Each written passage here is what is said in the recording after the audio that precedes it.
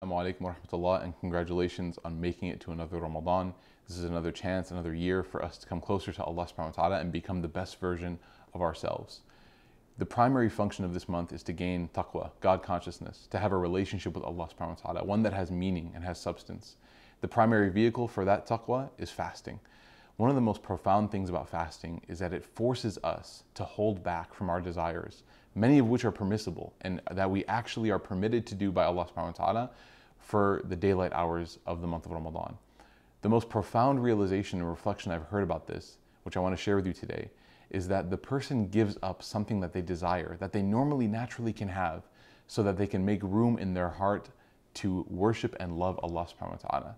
We give up things that we normally want, food, drink, everything else, so that we can realize our thirst and our hunger to have a relationship with Allah subhanahu wa ta'ala. I ask Allah subhanahu wa ta'ala to grant us that relationship this month, and I ask Allah to accept. Assalamu alaikum wa rahmatullah.